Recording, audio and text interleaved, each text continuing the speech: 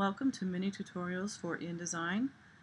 In this particular session, we cover three topics. We're going to talk a little bit about what this course is and what it is not.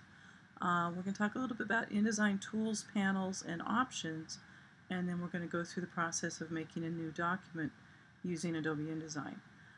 This is a short course for beginners. I'm not going to show you absolutely everything that the program can do, but I'm going to focus on things which are very basic, which will help you get up and running as quickly as possible.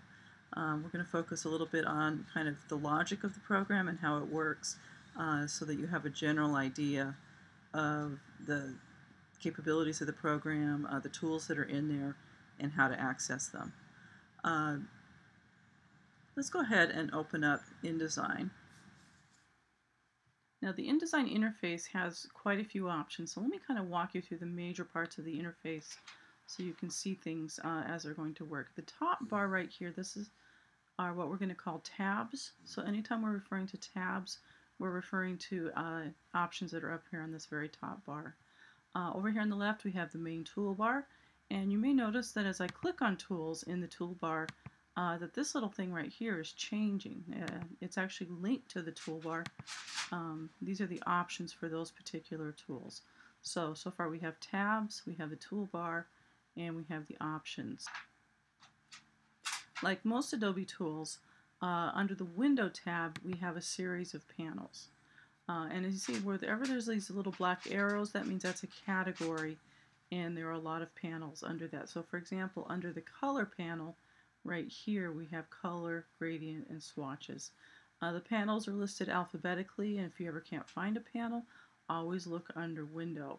Let me just open one of these panels so that you can kind of see how this works. So I'm going to go to Color, Swatches, open this panel right here. And let me just kind of show you a little bit about how the panel works. You can change the height and the width of the panel, so if you need to adjust how that works, you can do that. If you double click on the title of the panel, it will minimize it or move it into the docking format, which is totally minimized. So I'm double clicking to get those changes. Now, one thing that's actually fairly important is this little guy right here. This is called the Advanced Options Flyout, and that is where all of the really nifty stuff hides. So if I click on this, these are the advanced options, and you can see things like, for example, loading swatches from other documents, which is something that InDesign does really, really well. On most Adobe tools, there'll be a New button. It's a double square icon, and that's located right there. So let me close that, and let's go through the process of making a new document. To make a new document in InDesign, you can do it from the Welcome screen, or you can do File, New, Document. There are also two other types of files that InDesign can create. There's a book file and a library file. But right now we're just going to work with the document.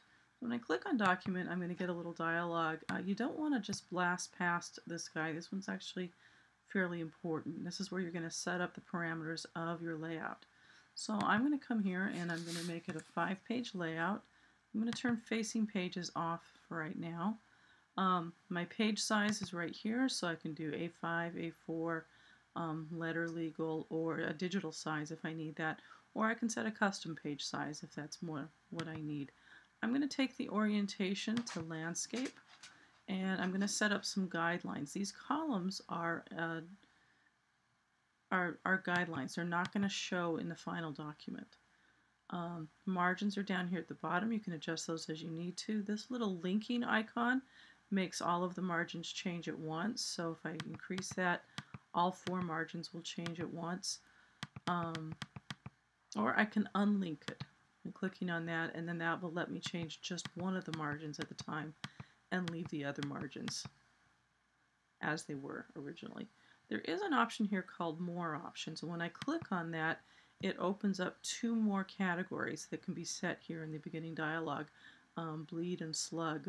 As you probably know, bleed is a type of print where the ink goes all the way to the edge of the paper. It's actually created by printing on a larger sheet of paper and cutting the edges away. The things that are cut away are called the slug, and that can include things like registration marks, printer's instructions, document identification. That's what the slug is, and those settings are right here. So again, that's under the More Options tab. If you open that up, you can get that. Now I'm going to click OK. We have a layout, and I'm going to zoom out. I'm going to use a Control minus or Command minus on a Mac and zoom out. And you can see the entire layout. So we have a 5-page layout. It has three columns of guidelines, which have been set up automatically. One other little thing that you may want to change as you start working with InDesign are the units. So let me show you how to get into the units. You want to go into the preferences. On a Mac, it's under InDesign Preferences. On a PC, it will be under Edit Preferences. But the preference that you're looking for is units. Okay. So I'm going to come down here to Units and Increments. I'm going to open up that dialog, and that's going to let you make some changes to the units that are used in the interface. So I can take this to inches, points or pixels. We'll say OK on that. In the next tutorial, we're going to cover placing and fitting images, selecting colors, and basic text boxes.